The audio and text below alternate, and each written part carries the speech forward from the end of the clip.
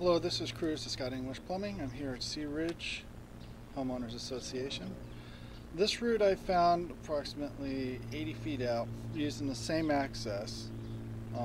This is located in between the two buildings.